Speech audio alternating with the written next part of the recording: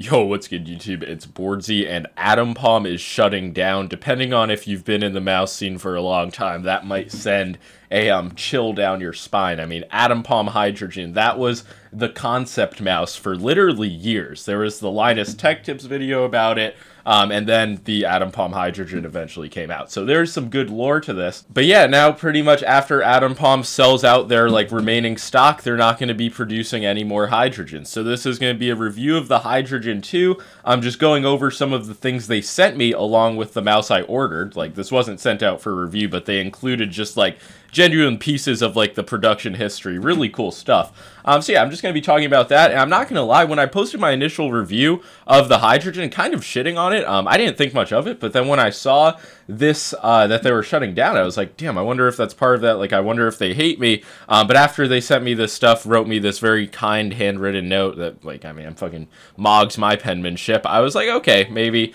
I think all of the hyping I did in my tier list and just talking about it for years on end outweighed the negative review, and it dropped. And I just want to be clear, I don't think I was overly critical I did that video trying to bring the company down. The mouse was just flawed, but again, being one of the probably bigger fans of the project in general, it's just sad to see it go. But yeah, they actually did, ironically, I guess, address a few of the shortcomings with the Hydrogen 1, and this has been out for a decent amount of time. I just never picked one up. The mushy clicks are gone. The click feeling is generally improved. If you click farther down, they do get really heavy, but that's just a feature of the design. The side buttons are no longer extremely stiff. There is a little bit of wobble on them, but it's really not a deal breaker, and the coating is massively improved compared to the previous version, which just had a really cheap, almost resin pre-production type of feel. But now this actually, it does feel very refined. The build quality is good, and this is a 50-gram larger mouse. I guess I can get the side buttons to activate through the shell when I squeeze hard, but that's not but yeah, in my time using this mouse, I really didn't notice that. I've had it for over a week now, and this does have Japanese Omron switches,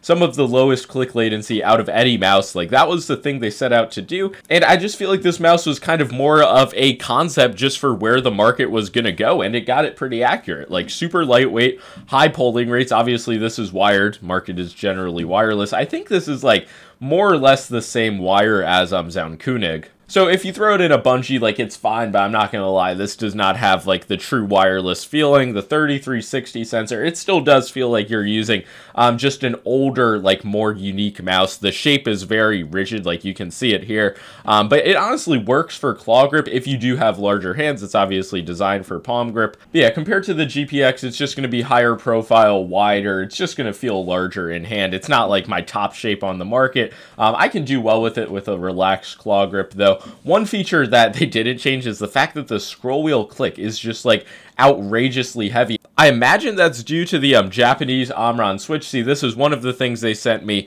a current version of the Hydrogen 2's PCB, so maybe I will make some type of a custom mouse with this. They also sent out a whole sheet of 2021 version 11 PCBs. I mean, this is crazy. No company has ever sent me something like this, and I guess they just have it lying around, and I genuinely have no idea what I'm going to do with this. If anybody has some ideas in the comments, let me know. They also sent me the original fucking test jig board, pretty wild stuff. Some scroll wheels.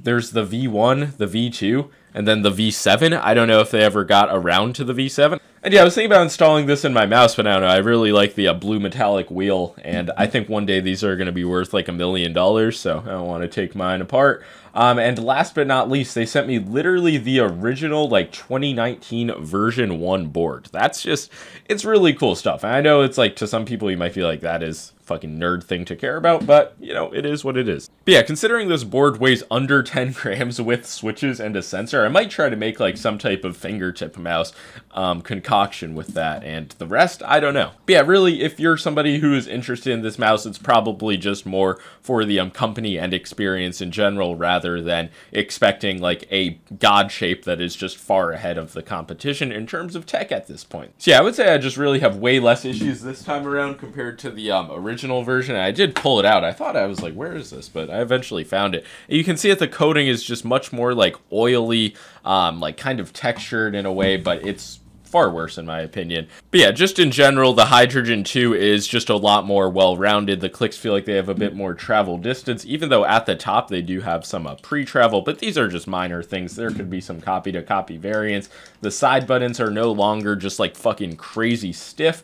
The mouse skate design is updated. I think it's just a higher quality PTFE blend. So if you were interested in the Hydrogen, didn't get it the first time around, I would say, you know, get it now before you can never get it again. And yeah, the weight at 50 grams honestly isn't bad. Like, it's not extremely dense. The weight balancing isn't noticeably off. It just feels like solid for a mouse of this size. It's not like beyond impressive though, like something like a ULX Tiger. But yeah, I don't want to drag this on too much. I mostly wanted to make this video as like a farewell to ATOMPALM, and since I had the new mouse, I wanted to mention that it is indeed a pretty big improvement over the V1 version, and obviously to thank ATOMPALM for sending me out all of the stuff, all of the pieces of their history as a company, which in retrospect, I was pretty invested in. But yeah, if you enjoyed this video, as always, be sure to leave a like and subscribe. I'll leave a link to ATOMPALM's website in the description. And any comments, questions, let me know, and I will try to answer them. But yeah, that's going to be all. Peace out.